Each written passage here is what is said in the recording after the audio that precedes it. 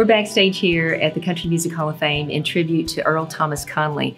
And I am about to talk to one of Earl's real buddies, and this is John Anderson. And I know you've got some Earl Thomas Conley stories, if you'll share one.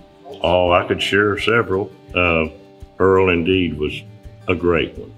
He and I talked in the early days about how we were writing our songs and trying to get them done at a time when they'd really prefer you wouldn't do your own songs.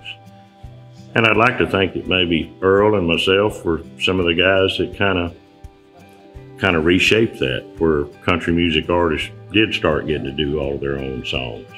But Earl and I, we played right field together on the Warner Brothers softball team back in about 77 or 78.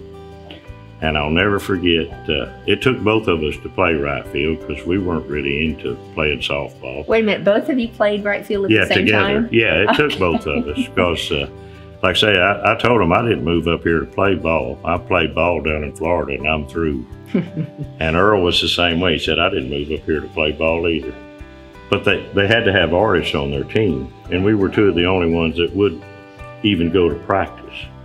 So there was Earl and I out there in right field.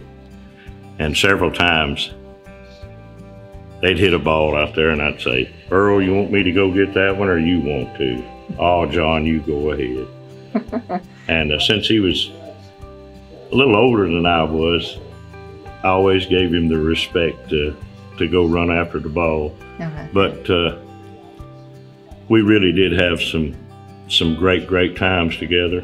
And one thing I'm sorry for, we never sat down to write a song. I guess we were too busy having fun to think about writing songs together at that time. Yeah. But I'll always love Earl. I'll always love the wonderful memories I have of us hanging out together. But the best memory of Earl I have is his music. Yeah. Truly great. That voice, that voice. And those songs. Yeah. He's a good one. Yeah, we'll miss him. Oh, we miss him already. Thank you, John. Thank you, Shannon. It's always a pleasure. You too. This is CDX.